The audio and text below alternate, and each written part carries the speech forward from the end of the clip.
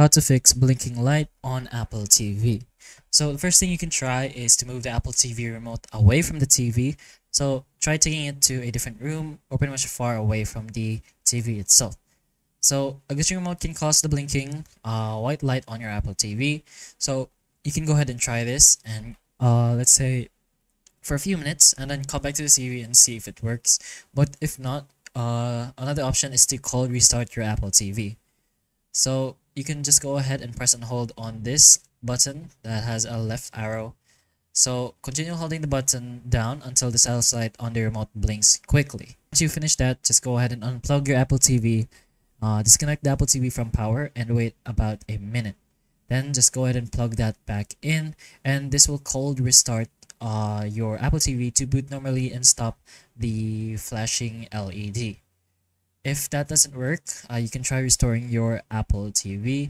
So you're gonna note that if you have an Apple TV 4K, you cannot restore it. You'll need to contact Apple to set up a repair. But if that's not the case, all you have to do is connect your Apple TV to your PC or Mac and unplug the HDMI cable from the Apple TV, connect a USB-C cable or a micro USB cable to the port on the back of your Apple TV.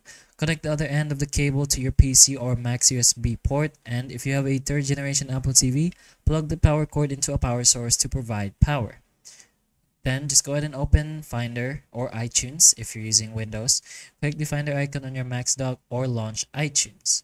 So select your device.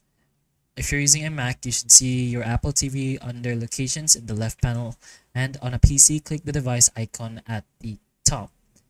So make sure USB or C or micro USB cable supports data transfer, since not all of them do, especially if they came with other devices. So you'll be able to see a restore Apple TV option. So just go ahead and click that and follow the on-screen instructions and basically just set the whole thing up again and see if it works now. But those are some options you can try to potentially help you with this problem. So hopefully the information in this video can help you, and if it can, please like and subscribe for more videos like this, and that's all.